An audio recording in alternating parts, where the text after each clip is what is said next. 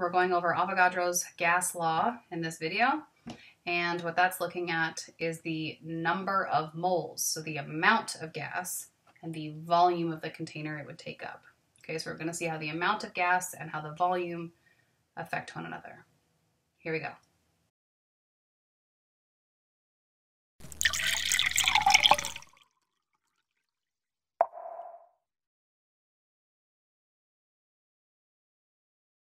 All right, so Avagadros Law is dealing with your amount of gas, which is always going to be in moles, and your volume. Okay, so we're seeing how these two variables affect one another. You keep pressure and temp constant.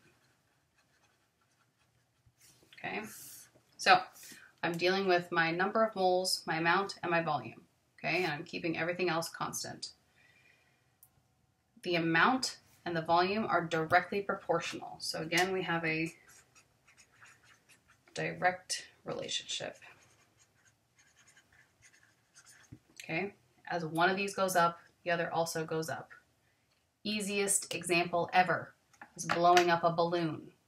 And that's literally what we're going to calculate later. Okay, but if you have a balloon and you start to blow it up, the more air, the more amount of moles that you put into that balloon, the bigger the volume gets. Okay, it's pretty basic. If you pop a hole in the balloon, right, the less air that's actually in that balloon, the less moles of gas that are actually in that balloon, the smaller the balloon gets. Okay, so if one goes up, the other goes up. If one goes down, the other goes down. And the way we would show that in a graph, okay, amount versus volume. Again, a direct relationship. As one of them's going up, the other's also going up. Cool. All right. This is one of the one over the other relationships. So volume 1 divided by number of moles 1 equals volume 2 divided by number of moles 2. Okay, so volume's easy, V1 over N1. N, this means the number of moles, right? It stands for amount, number of moles. Same thing here, number of moles. Why? Just to confuse you, right? Moles doesn't even have an N in it. Why on earth is that our variable? Well, we use lowercase m for a lot of stuff. Okay, we use this for mass, we use this for meters. Okay, we've used it for a bunch of stuff already. So, and gas variables, I apologize guys, N, lowercase n, means your number of moles. Okay, so talking about the amount. V is easy, that's talking about volume, all right? Volume 1 over N1 equals V2 over N2. All right, one example and we're done, all right? So if you start blowing up a balloon,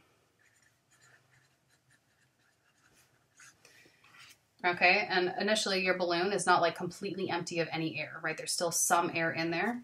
So that air has 15 mils of actual, that balloon has 15 mils of air within that like flat balloon, the unblown up balloon. And it has 0.2 moles of gas. Okay. You blow it up to have 6.4 moles of gas, okay? What's the volume of my blown up balloon? Easy, okay? This is volume 1 over number of moles 1 equals volume 2 over number of moles 2. And I just plug in my stuff, okay? So volume 1, I have 15 mils divided by 0.2 moles equals volume 2, I don't know, that's what I'm solving for, divided by 6.4 moles. I don't even give you anything to convert, right? You might be given something like grams instead of moles. Convert gram to mole, whatever. You know how to do that, okay? Same thing, butterfly method. You would get, okay, 15 mils times 6.4 moles equals V2 times 0.2 moles. I want to isolate my variable. I'm solving for V2, so divide by 0.2. Divide by 0.2. And moles will cancel out here. Mole and mole cancels on my left-hand side. And I find that V2 equals, just make sure you can see that, a number 495 mils. Just plug that in your calculator, right? 15 times 6.4 divided by 0.2. And it's in mils because that was there, okay? So that's my new volume. My balloon has blown up from 15 milliliters to 495 milliliters. Okay, it's a bigger balloon. And if I was going to draw my initial, okay, little deflated balloon and final conditions, the balloon got bigger, the volume got bigger, and the other thing that changed is my number of moles changed. So if I started with 3, I end with a lot more, right? I end with